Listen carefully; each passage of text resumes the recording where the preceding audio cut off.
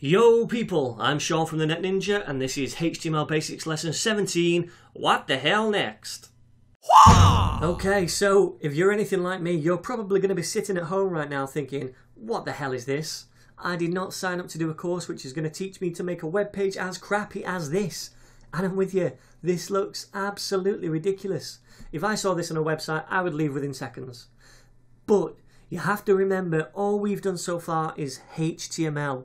Raw HTML, that's it. No design whatsoever has gone into this. And remember, a website consists of a few different elements. This is just one of them. You have HTML for your structure, you have CSS for your design, you have JavaScript for your interactivity, and maybe some other programming languages.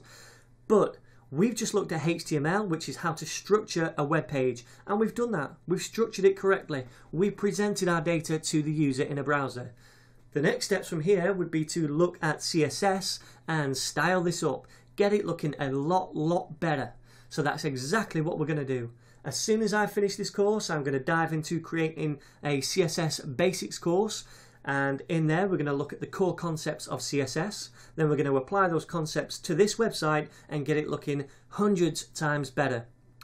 If you want to learn a little bit more about HTML first, then there's a couple of cool websites you can check out.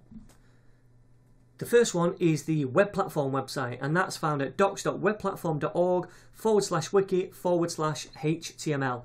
And here you're going to find tons of documentation on HTML, as well as a list of all the different elements we can pop in HTML. And if you click on one of these, we'll find out more information.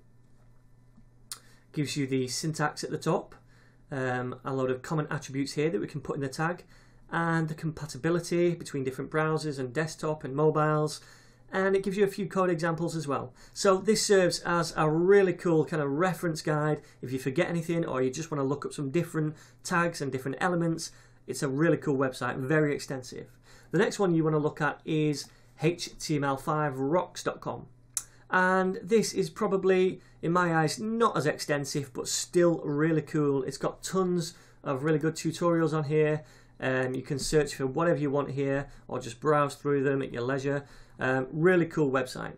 I will also be doing a few extra advanced HTML courses in the future. However, for now I think we've got enough HTML knowledge to kind of build a website with and add some CSS. I prefer to go for the whole package approach rather than just focusing on one area.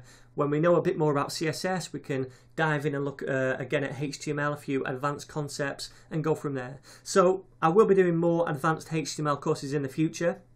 If you want to learn more for now, visit these websites. I'm going to get cracking on with the CSS course. If you have any questions about this course, don't forget to pop them in the comments below. I'll answer those as soon as I can. Don't forget to subscribe also, and I'll see you guys in the next course.